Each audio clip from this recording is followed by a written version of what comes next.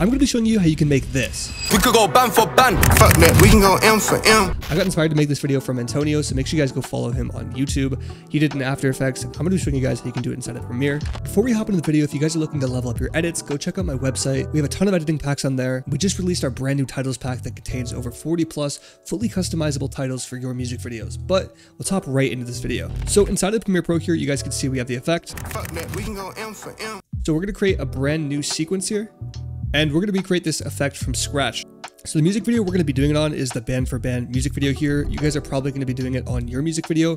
What I recommend you look for is 6 shots of the artist's face close up, and I'm going to be showing you guys how I get those on this clip here, just in case you're going to be doing this on some other music video footage. So you want to go up to Scene Edit Detection, and then you're going to hit these 2 options here, and then hit Analyze. Once that happens, you'll have this entire bin here of the entire music video cut up. And what you want to do is then click on a clip where you think you see his face. And then if you see a part you want, like this part right here, you want to come down and hit the little camera button, and then you want to export the screenshot somewhere on your computer. So you want to do that 6 times, or if you already have your own music video footage, just take 6 screenshots of your artist's face where he's looking directly at the camera. Alright guys, so I have my 6 screenshots right here, as we can see, and they're not all directly center in the middle. We're going to do that later on. But what you want to do next is you want to drag them all inside of Premiere Pro here, just like so. Now that we have all 6 of them inside of here, what we want to do next is we want to come into our project, right click, go under New Item, and we're going to create a color matte. We're going to hit OK, and then pick any color you want. Just make sure it's nice and bright. I'm going to go with a red, and then I'm going to drag and drop that in the timeline on top of our clips here. Next, I'm going to go into effects here, and I'm going to drag and drop crop onto the color matte, and then we're going to go into effect controls, and we're going to crop it so it becomes a red square, so something that looks just like this. Now, what we're going to do next is we're going to go ahead and turn down the opacity like so, and now we're going to be using this as a reference to put his head exactly in the middle every single time. So clicking on the first clip, we're going to go click on motion,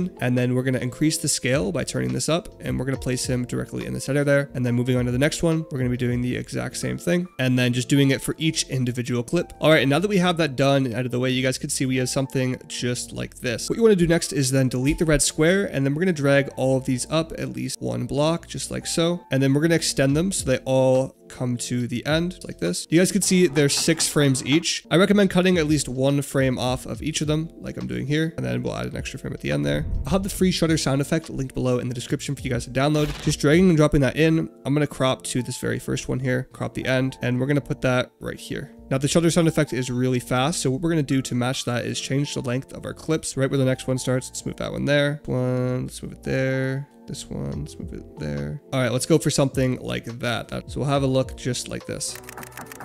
It's way better, way faster. And then what we're going to do next is we're going to right click on each of them and nest them. You guys will see why we're going to be doing this in a second. Just make sure you do this to every single clip. All right, and now that they're nested, what we're going to do is we're going to highlight all of them. We're going to go into effects here, and we're going to search up transform. We're going to drag and drop on the transform effect right here under distort on all of them here. Now that we have that on, we're going to click on the very first clip. We're going to set a position keyframe at the very beginning. So once we have the keyframe at the very beginning, we're going to go to our position here and set it at the very top, just like that.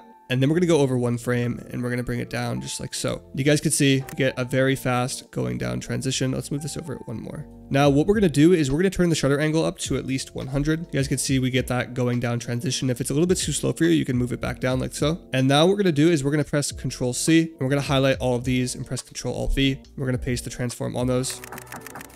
You guys can see we get the exact same shutter effect on all of these here. If you do want to extend it, all you have to do is move the keyframe over 1 on each of them here, and you'll get something just like this.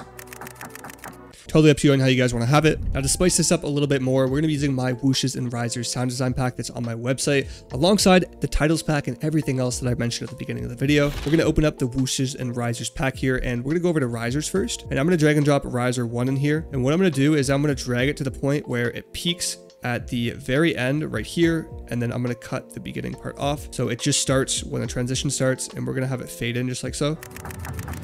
We get a little nice riser just like that. And now we're going to go back into the main part of the pack, and then we're going to open up Wooshes, and we're going to go into fast here. I'm going to drag and drop this one in here, and I'm going to have it happen just when this riser ends.